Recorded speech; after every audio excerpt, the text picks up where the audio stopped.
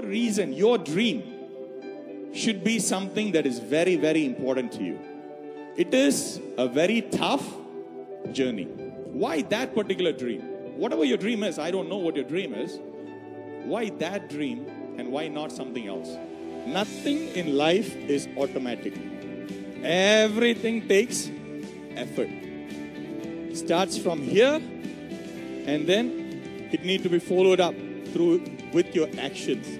You have to sit and decide what kind of person you want to become.